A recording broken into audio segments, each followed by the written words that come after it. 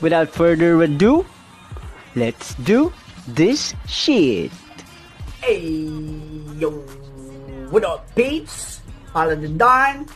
Yes, sir. Welcome to my channel.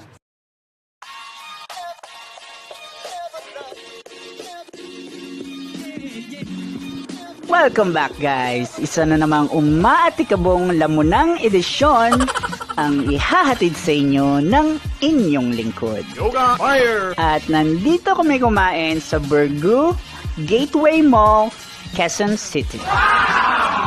Paano pumunta dyan? Sakay lang kayo ng MRT 1, baba ng Cubao, likod ng Farmers, Araneta Center. Sakay lang kayo ng MRT 2, baba ng Araneta Center, Cubao, voila! Founded in 1999, Burgoo is a casual dining restaurant that specializes in American cuisine, serving favorites like ribs, wings, pastas, and shakes. Kung ano man ang ibig sabihin nun, fuck that shit! Eto lang ang alam ko, Anli Lamon! Yung lamesa nila dyan, guys, pwede kang mag-drawing, may Crayola dyan. At tignan na natin ang menu nila, guys. Medyo nagulantang ang lolo nyo nang makita ko ang mga prices na to.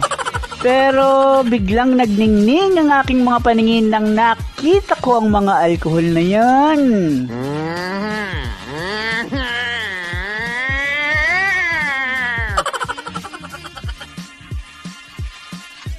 Meron din sila ditong wines at soups and salads. Yeah! Like oriental chicken. Nakikita nyo ba, guys?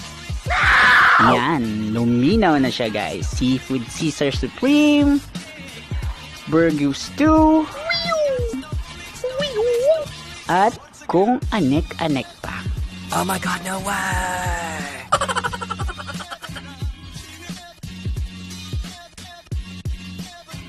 At pumunta naman tayo sa sandwich and burgers nila. May grilled chicken sandwich, hamburger, Uncle Sam's, all you can drink at 295 pesos only. Wow, wow, wee wow. May quick sides din sila dito like coleslaw, side salad, corn on the cob, mashed potato, cooked to golden supreme, pepperoni, pizza sampler, Louisiana, Hawaiian, taco Mexicano.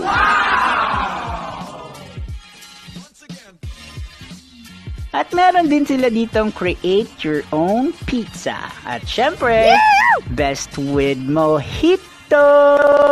Din silang seafood linguine, angel hair classico, linguine with clams, spaghetti bolognese, at kung anek-anek pa. Really, nigga? Now get out of here. Get out of here! Ano bang mabilis? Ulit-ulit. May seafood linguine, carbonara, chicken dayan, cheesy beef baked macaroni, linguine with clams, spaghetti bolognese. Mouth-watering chicken and chops.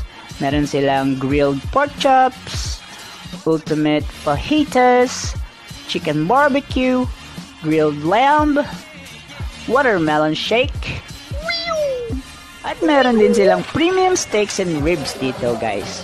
Merong surf and steak, grilled steak a la pobre, Oklahoma baby back ribs, Kentucky platter, grilled Angus ribeye, shrimp, and ribs. I love my baby.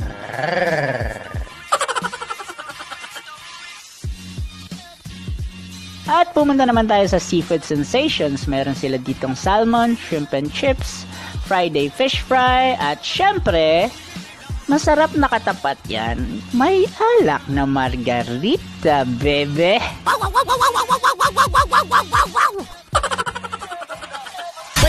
What you gonna do with that dessert? Do what, do what, do that, do that, do that. Do what, do that, do that, do that. At pag-usapan naman natin ang ambience ng restaurant nila, guys. For me, para lang siyang regular na restaurant sa Amerika. Next naman. How did you know po? Maganda naman yung ambience dito, guys, at mababait yung staff nila dyan. Yung supervisor at yung manager nila dyan, shout out po. Thank you, sobrang bait at sobrang galing ng serbisyo nyo. Legendary!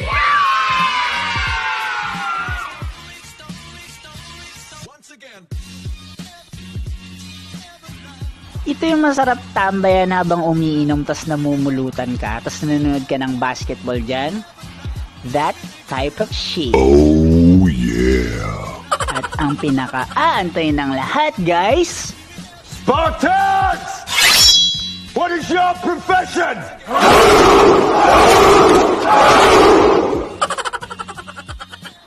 lantakan na natin yan, mga beshi! Here we go! At dumating na nga ang orders namin, guys, at umorder kami ng 2 platters at good for 5 person na yan, guys. At habang lumalamon, hatulan na natin ang restaurant na to. For me, Burgoo is 8 out of 10. Bakit? Sobrang sulit niya, but I recommend na madami kayong kumain dito, guys. Mas marami, mas sulit. Kasi platter yung orderin nyo, makakamura na kayo doon. Isa lang ang pinakaayaw ko, guys. Nag-serve sila ng frozen shrimp. Alam niyo naman yung lasa ng shrimp pag fresh o hindi, di ba? Yun lang yung pinaka-naayawan ko sa restaurant na to. But everything is all good. Highly recommended. Today, guys, peace out!